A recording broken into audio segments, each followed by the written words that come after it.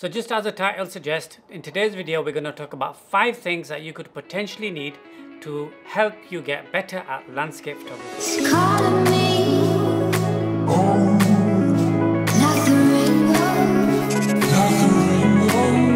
Hi guys, right, so before I start, I just want to say a few things. Now, one thing I know is that I sometimes tend to speak too fast in my videos, so I'm going to try my best to talk a bit slower.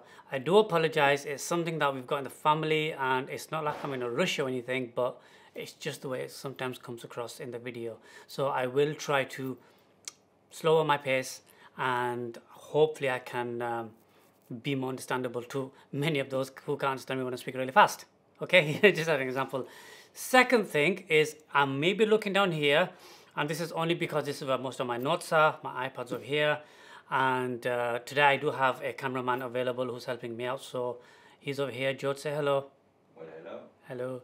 Hello. So yeah, that'll be that. And lastly, more importantly, I got a message from the millions of messages that I don't get. I got a message that somebody asked me, go, Imran, why do you not do frequent videos? And in all honesty, the truth simply is because I'm actually not YouTube as such. I'm so busy in my everyday life and other stuff that I do where I don't actually get time. YouTube isn't my first priority, but it's up there and I'm trying my best to be as frequent as I can.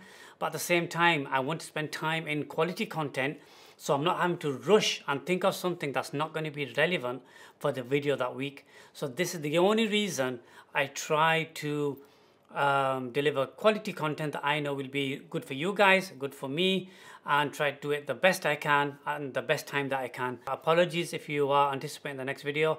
I will try to be more frequent, but again, I can't promise. Again, like I said, I'm not a YouTuber as such. This is why it's not my #1 priority. Just putting the facts out there for you guys. So sorry to disappoint the 2 viewers I've probably got, but hey, it is what it is. And for everybody else, it's lovely to see you guys again.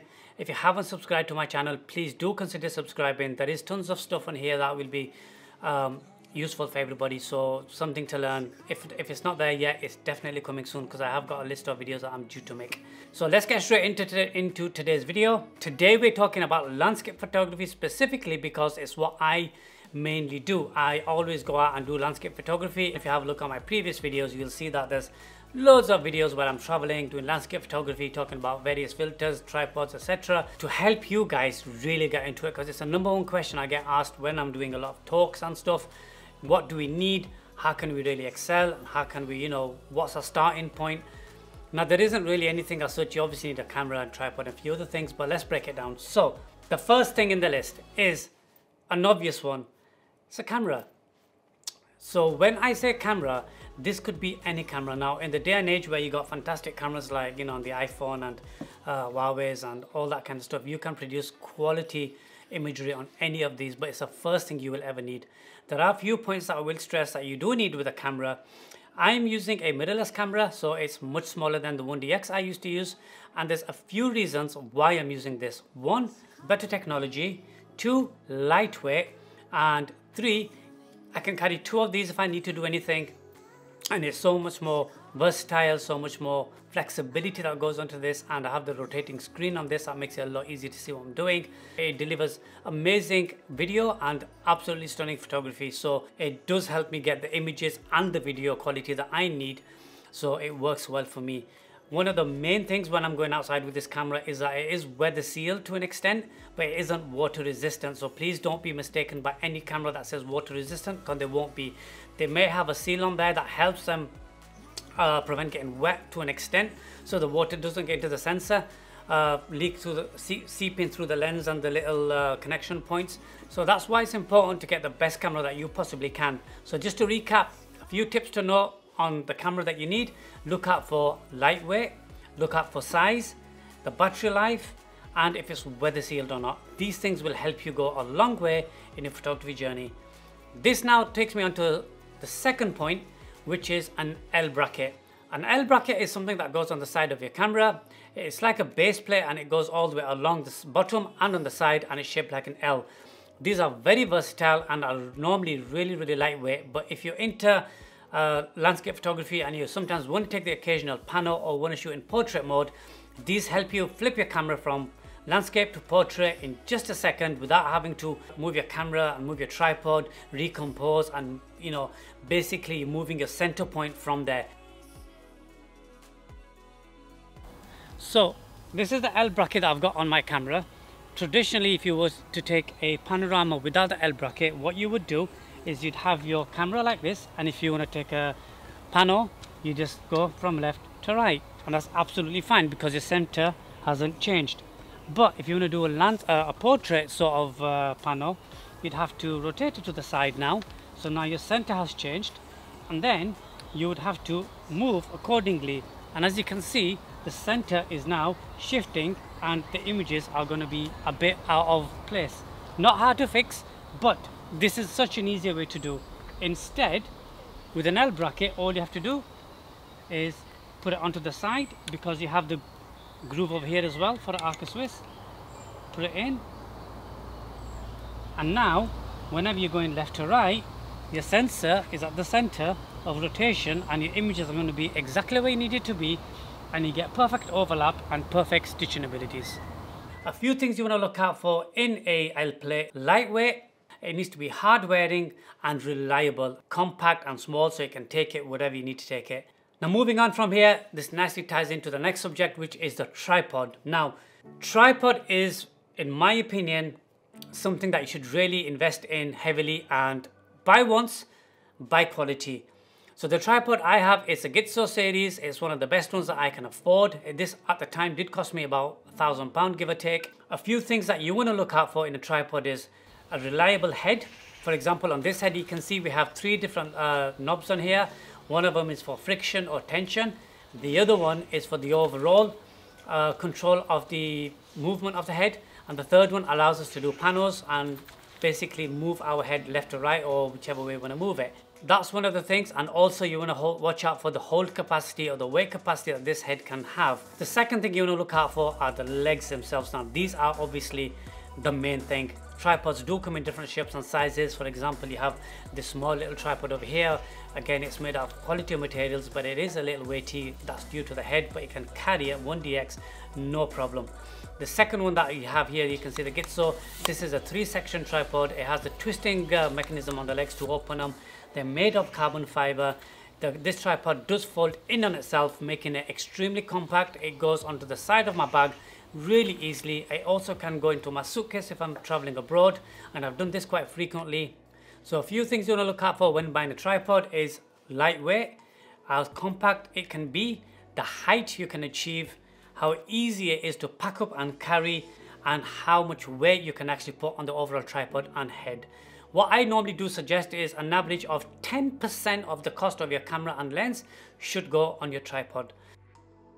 So the next one I'm going to talk about is filters. Now this is an optional thing. Now we all know photography is a form of art, and art is very subjective. So my style of photography is long exposure. So when you are out shooting the sea or a stream, a river or clouds as such, and you don't want it really silky smooth, you can use a lower density filter like a 3-stop or a 6-stop even, and get the water flashing but not as much, so you can create drama and mood and really show angry skies with a little bit of movement, but probably not a lot. It all depends on what the sky and what the clouds are doing and what kind of filters you've got. So the filters do come in different forms. You have ND filters, which are covered all the way, and then you also have GND filters, which are graduated filters, which cover the top element of the filter but not the bottom. This allows you to balance the top half of the image with the foreground and get a really nice evenly exposed image, so you can create drama and mood and tension and whatever it is you're trying to achieve. The higher, the more expensive ones you use, the ones that are made of glass, tend to have 0 color cast and tend to have more coatings on them to make them water repellent. And you will also want to try to look out for something that comes in a nice travel carry case so you can protect them. Remember, you've invested heavily in these filters, so you want to make sure they're protected well, and the system that you've got looks after this really well, and it all ties in nicely. So the one I'm using is by Nissi. It has a built-in variable CPL, so I can rotate that where I want. Then I can add my filters onto it very easily, and I can see exactly what I'm doing without having to add or take anything away from here.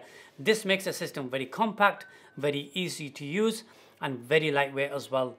So a few things you want to look out for when buying an ND filter system is color neutral, so there's no tinge on there, a protective, nice carrying system, and make sure they're lightweight and they're compact, so easy for you to carry and protected while in transport. So this comes up to the last bit that I actually want to talk about. You've got all of this gear, you've got your lenses, your cameras, your tripods, your filters, but they all must go somewhere. Exactly, they're going to go in a bag. Now the bags come in different forms. You have your shoulder bags, you have your backpacks, then you have your nice fancy shoulder bags. They all do the same thing.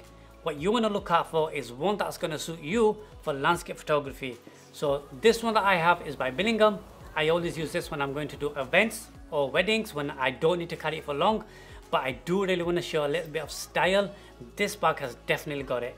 If I'm going out shooting in the streets, for example, and I don't mind holding my tripod in my hand, I'll use this leather bag.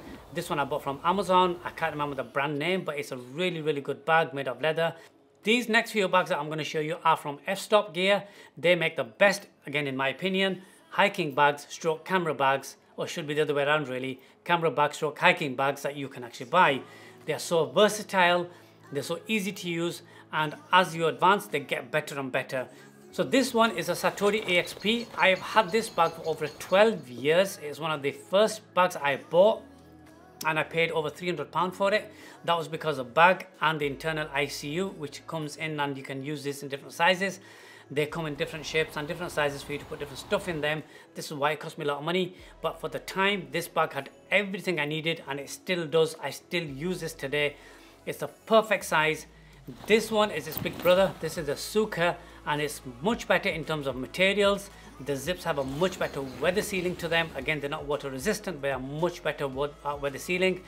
And they have many compartments. You have a top compartment where you can put food or accessories or whatever you need. You have many internal pockets as well. If you open this bag and you can have a look at the inside, you'll see that you can get various different ICUs in here. An ICU is what they call an internal camera unit. The camera unit itself can be modified, so you can reshape it and model it as you want for the gear you take in. And the extra space in the bag allows you to carry any waterproofs that you want to take with you, any food you want to take with you, any other equipment you want to have that isn't necessarily a camera gear, but you might need it for the hike or a walk or wherever it is. Put it in the top of the bag and walk with it. These bags are made with really high quality thin materials that allow the bag actually to be lightweight, easy to use. They fold down really well if ever you want to take them somewhere, or you want to, again, for traveling, if it's a bag that's too big for a cabin, you can fold it up, put it in the suitcase with your tripod, put the ICU separate, put all your gear in there, and this is how I actually travel, and off it goes. Check it in, no problems whatsoever. Okay, so that's that. Those are the 5 things that I think you need, which are going to be crucial for landscape photography. I hope you found this video useful. If you have, please do leave me a comment below. If you haven't, please tell me why. I'll be happy to hear. Again, any criticism is positive, so I will do my best to make them better. And don't forget to comment and subscribe, guys, and I will see you guys in the next video.